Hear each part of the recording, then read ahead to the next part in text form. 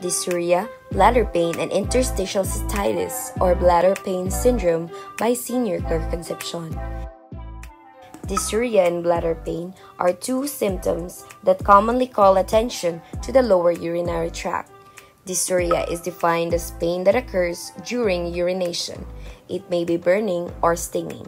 It is caused by a number of diseases or disorders, and the other symptoms associated with the dysuria help diagnose the cause.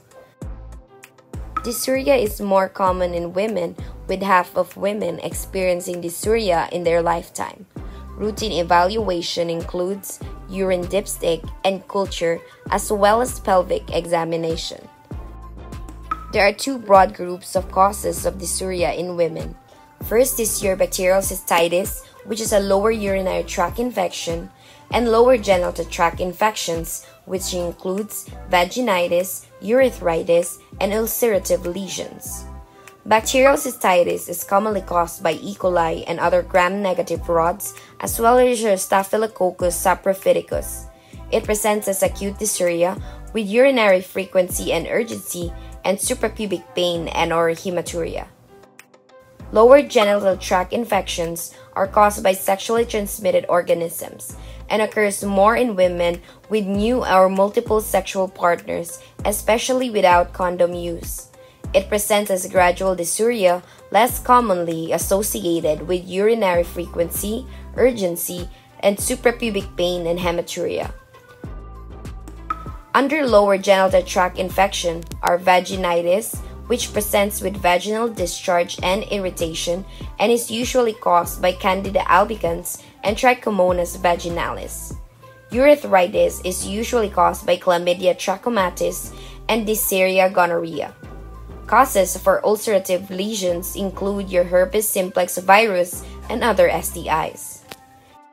In men, dysuria is less common and it occurs with or without your penile and perineal pain. Routine lab tests includes urinalysis and urine culture. Etiologies of dysuria in men usually affect either the prostate or the urethra. Bacterial prostatitis is the infection of the prostate gland commonly caused by E. coli and other gram-negative rods. The prostate is a source of infection, and it has two presentations. Acute presentation has dysuria with fever and chills. When doing a prostate examination, it is important to be gentle as to not trigger the spread of infection. Chronic presentation is a recurrent bacterial cystitis, and the prostate fluid shows bacteria and leukocytes. Benign prostatic hyperplasia is an outflow obstruction, presenting as weak stream, hesitancy, and dribbling, and then due to the retention of your urine, it may also develop your cystitis on top of the benign prostatic hyperplasia. STI urethritis is caused by either Chlamydia trachomatis, Neisseria gonorrhea, Mycoplasma genitalium, Uriplasma urolithicum, Trichomonas vaginalis, or herpes simplex virus. It does not produce urinary frequency but has urethral discharges. Other causes in both men and women are divided into acute or chronic. For acute causes, it includes lower urinary tract stones, trauma, and urethral exposure to topical chemicals. Chronic causes include malignancy, medications, and Behçet's syndrome and reactive arthritis. Bladder pain is defined as suprapubic pain that alters bladder volume and may be associated with other urinary symptoms. The following are the acute and chronic causes.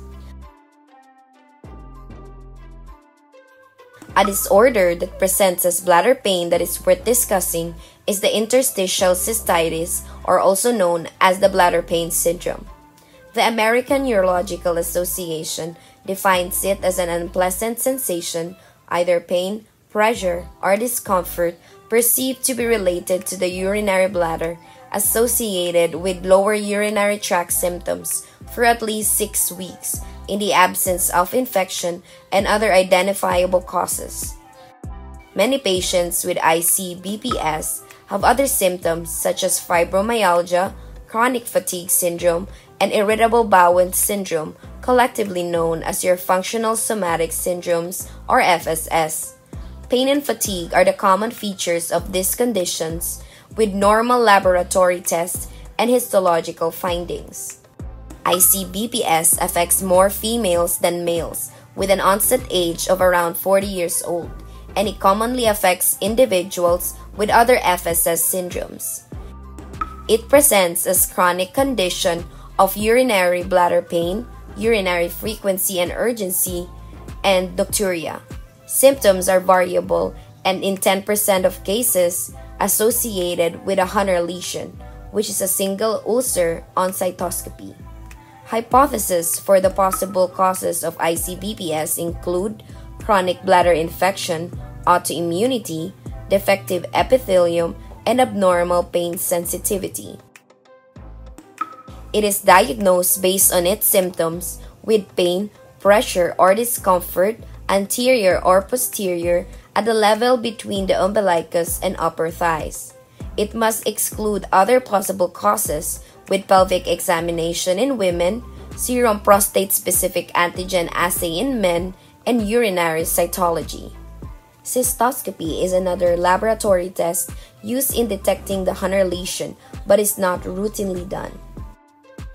Differential diagnoses are categorized into three. First is your bladder and urinary pain symptoms, such as an overactive bladder and endometriosis.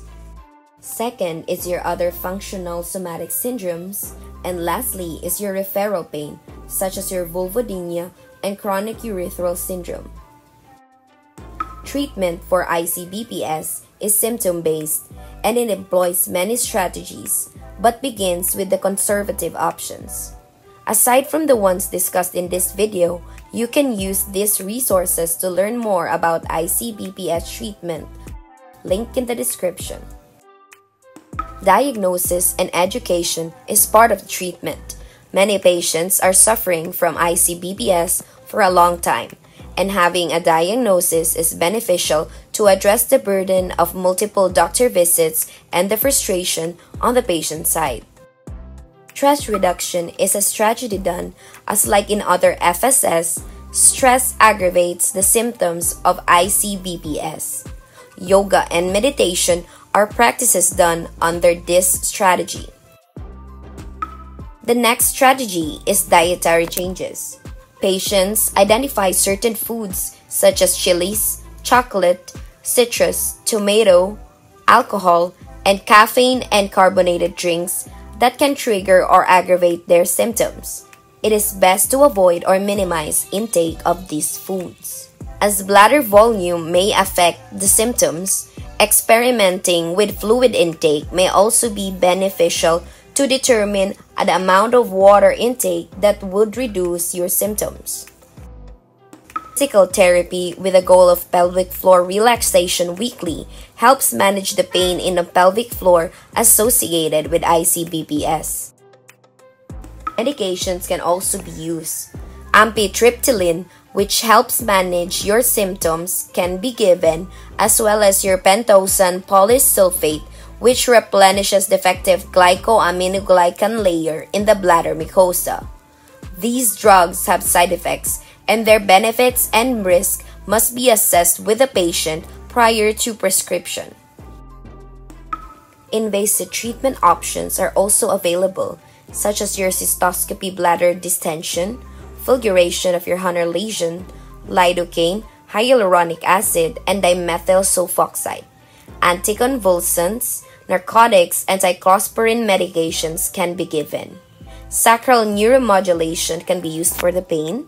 Cystoplasty, cystectomy, and urinary diversion are the extreme measures. Like the medications, it is important to discuss to the patient the pros and cons of these treatment options. ICBPS affects the lives of the patients greatly. Since the natural history of ICBPS is still unknown, the progression of the disorder might not be as clear versus other disorders.